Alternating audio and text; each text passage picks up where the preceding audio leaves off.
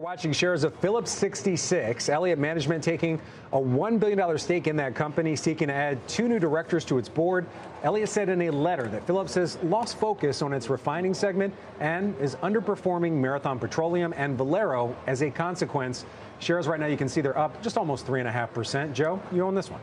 So let's understand something. When Elliott steps in and Paul Singer is trying to affect change, you have to raise your awareness because he's got a very successful track record of doing just that, in particular in the energy industry. You mentioned Marathon Petroleum in 2019.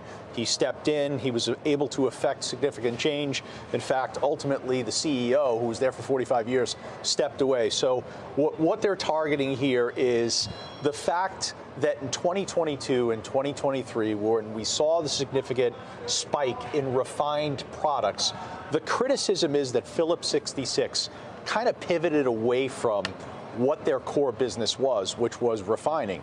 They moved towards natural gas, petrochemicals, liquid fuels. Elliott now wants to kind of reposition them. They believe they could take this valuation for the company up by 75%. That's what they measure. I think they're going to need a little help from the oil markets themselves appreciating in price. But this is something to pay attention to. And by the way, last point on all of this for this year, Phillips 66 is actually performing relatively well so far year to date. It's up 13%. I believe that's the 5th best performance for an S&P energy company. You know, I mentioned Marathon, but actually Elliott mentioned Marathon. They were an activist investor in that company back in 2019.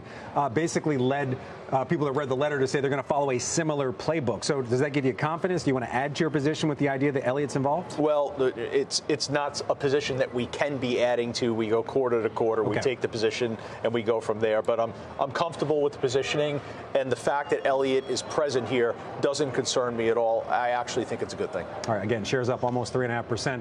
We've got a few more committee moves. We're going to stay in the commodity space. Weiss, you bought more Freeport McMoran. I did. I believe Sarat's here as well. I know. We're in agreement. So yeah, you had nothing to do with my purchase, by the way. Look, it's undeniable that you need more copper for what's happening with autos, with EVs, et cetera. It's been kind of puzzling despite the ramp, and the ramp's been more talked about than actually occurring, that copper is not higher. But I think at this point it traded down and now it's moving up. It's still where it was about 5 years ago, so I would expect it finally to catch a bid. I traded out at Freeport at high prices. I bought it back at lower prices, and for me it's also a hedge against my view on the economy, which I do think is deteriorating. All right.